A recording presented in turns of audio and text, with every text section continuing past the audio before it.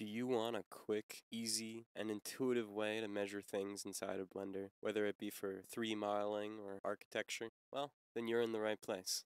Let's jump straight into it. Before I get started, I'd like to mention that Quick Measure is a paid add-on, and it will cost you $20 for your own personal license. I will have an affiliate link in the description below. Let's start with installation. Once you have the add-on downloaded, you can either click and drag it into your Blender to install it, or you can go to Edit, Preferences, Add-ons, go to the down arrow in the top right corner, hit Install from Disk, find where you've located your add-on, click on it, and hit Install from Disk. Once you've done that, you should see Quick Measure within your add-ons list. You can search it. If you can't find it, you should be able to search it easily by just typing in the word quick. Make sure the box is checked. You have a drop down here. You can override the colors of the lines from the Blender defaults, the text, and the unit type. And down here you can remap some of the controls. Now that you have the add-on installed, if you click N on your keyboard or go into the top right corner to open up your N panel, you should have a tab called Q Measure for Quick Measure. There's two primary drop downs here that matter to us: measurements and hotkeys. Hotkeys is just a useful submenu to help you quickly remember what all the shortcuts are to using the tool. I will be guiding these hotkeys so you can get a better idea of what they really do. Measurements is where you'll find your saved lines. So as you can see here, I have a saved line right now. You'll see it showed up in measurements where I can either hide it or delete it.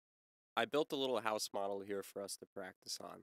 So firstly, Alt is going to be your main shortcut button for this add-on.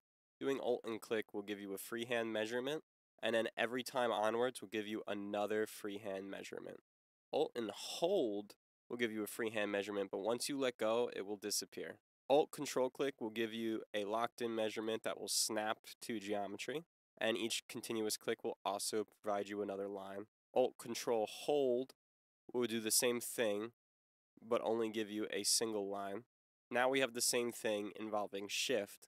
You can think of Shift as save and show within this add-on.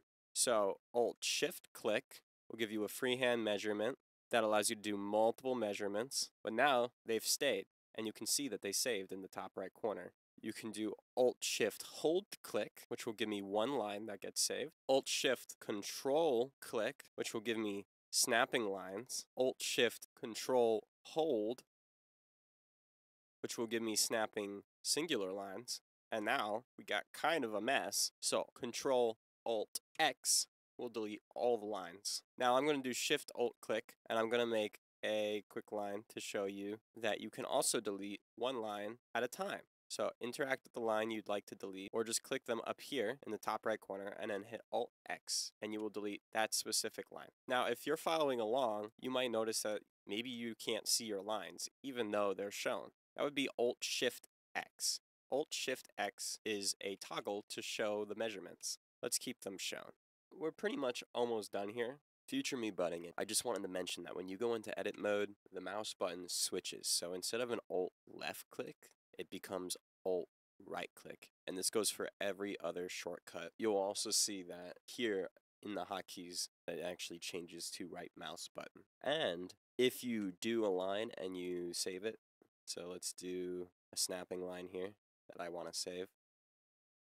And then let's grab it. You can drag it along a certain axis by just hitting that axis while moving it.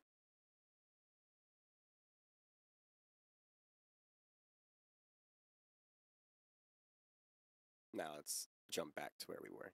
You can hide and show measurements individually once all measurements are shown in the top right corner. You can delete them with the X as well. And you can interact with your measurements right here.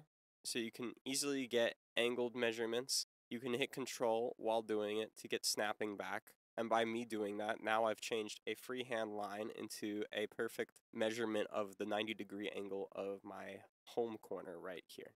Overall, Quick Measure is a quick, efficient, reliable, and easy way to measure your objects within Blender. If you like this add-on, consider picking it up on the Blender market.